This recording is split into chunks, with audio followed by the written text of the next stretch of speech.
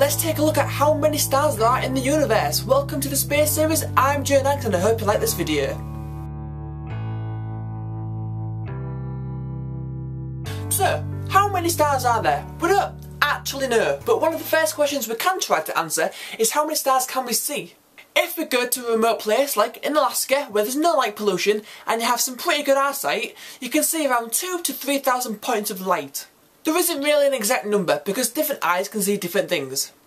You obviously can't see all of the night sky because half of it is obscured by the Earth, but there are around 5,000 stars which you can see from the surface of the planet. These points of light aren't just stars though, as there are some man-made satellites that are visible from the Earth. Of course, all 8 planets can occasionally appear as points of light in the sky. And there are 2 galaxies that are visible, which are Andromeda and the dimmer M821. They could have given a better name than that, couldn't they? This brings us on to the next question. How many stars are there in our galaxy? This number is approximately 200 billion stars. It is impossible, of course, to count them all. Some estimates put this number as 400 billion stars. And we do this by calculating the mass of the galaxy. Yes, we can calculate the mass of the galaxy. But that number is nothing when you think about the number of stars there are in the whole universe. Though from planet Earth we can only see 2 galaxies, there could be up to 1 trillion galaxies in the universe.